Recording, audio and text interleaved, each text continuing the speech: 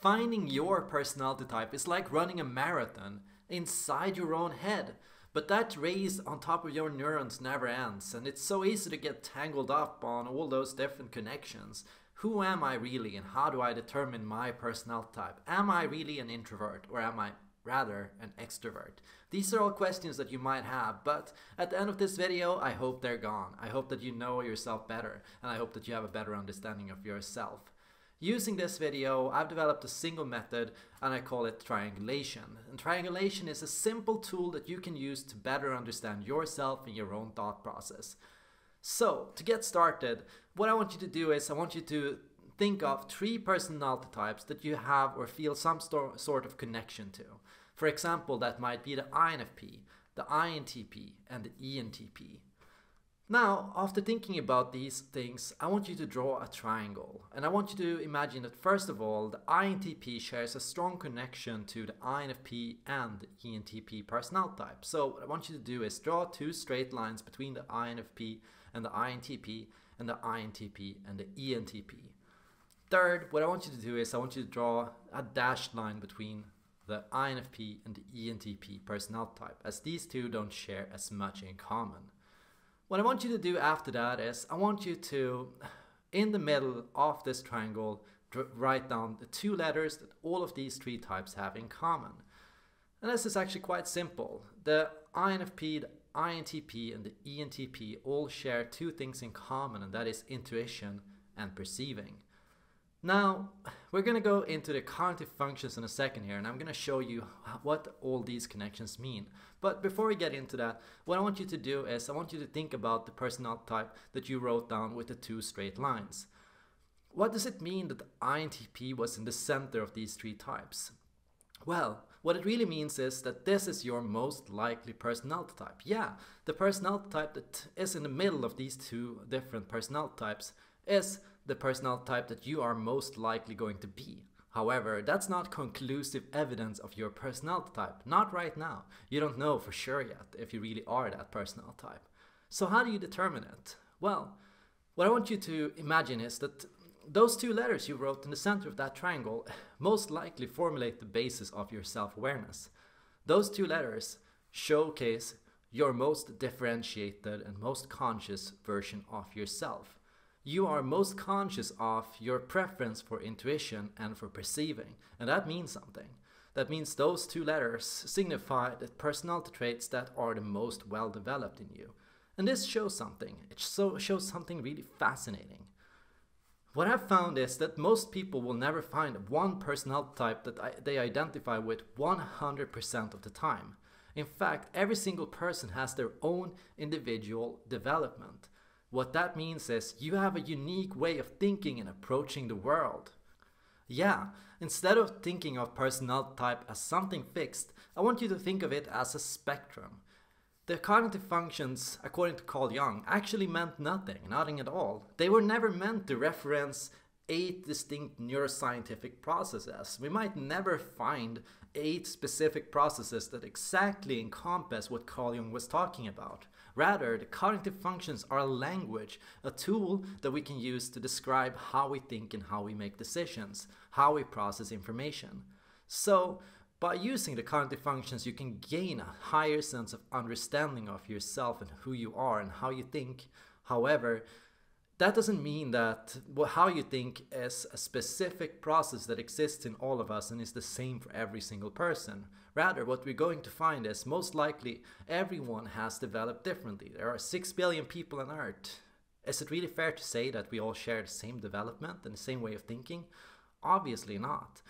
What's rather more likely to be true is that we all tend to have certain functions that we relate to more than others, or certain personality types that we exist on the boundary of. Perhaps it's difficult to type yourself because you're kind of in between a set of different personality types. Now, let's find out how to make it a bit easier and how to get a bit more of reassurance and a little bit more of self-awareness through determining your personality type on this spectrum. Think about the personality type that was in the middle here. For example, for the INTP connecting to the ENTP and the INFP, I want you to think about the INTP here, and I want you to draw 2 more lines in dashes. These two dashed lines will draw into two other personality types that neighbor this personality type. So if the INTP neighbors to the INFP and the ENTP, you can also assume that INTP neighbors to the INTJ and to the ISTP personality type. Now these two are in dashed lines to mark that this is most likely not your personality type. However, they do form a compass, an interesting compass, your personality type compass.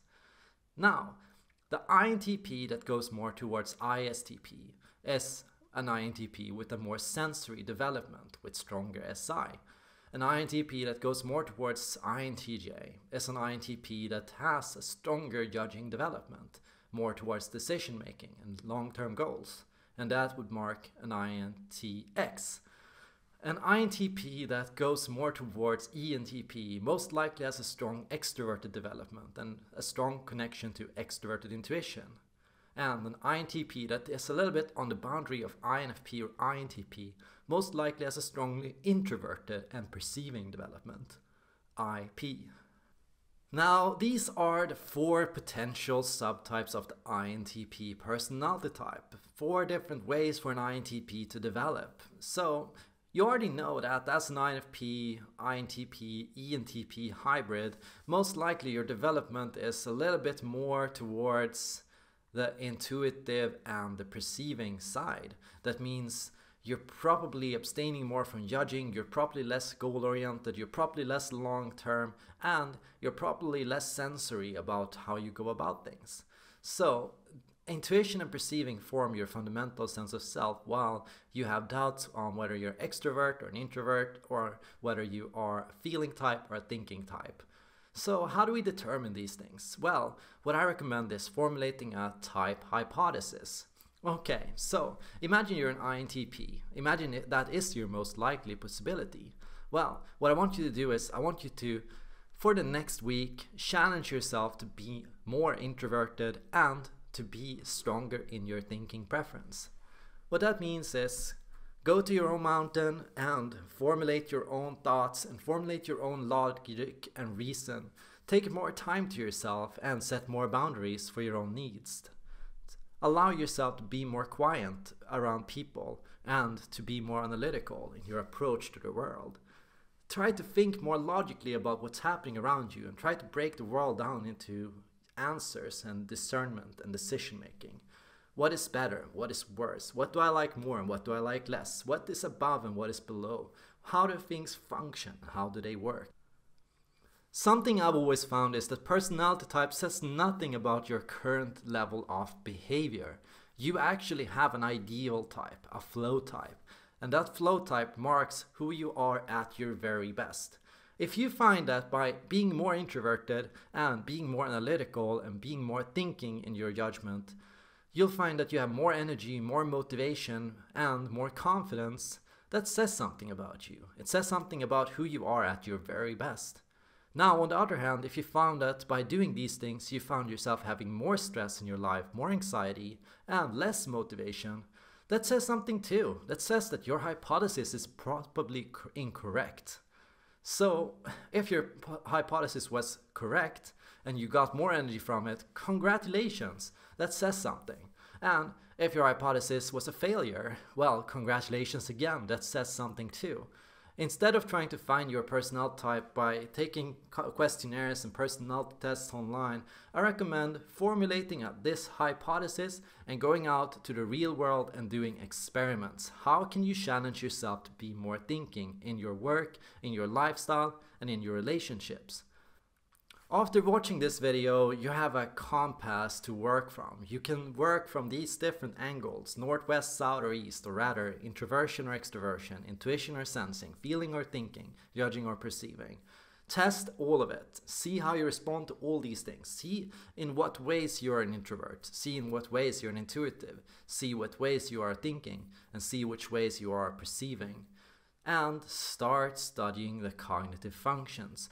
Start recognizing that nobody is a true introvert 100% of the time, all the time. Notice that you have your own unique introverted style.